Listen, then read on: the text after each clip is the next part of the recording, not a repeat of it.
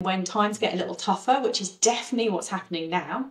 globally, for sure. In the UK, we're experiencing that specifically as well. When belts tighten, imagining that actually you need to focus on the financial numbers rather than the customer view, it's actually the opposite is true. This is the time when we really need to understand what our customers are telling us, because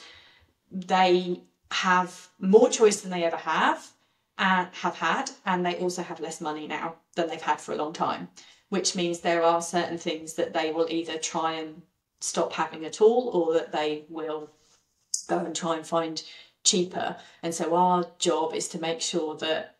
they want to stay with us, because, you know, whoever us is in this context, because of the experiences they're having with us, because we're treating them like humans, because they feel like we understand them, which is that whole concept of customer love.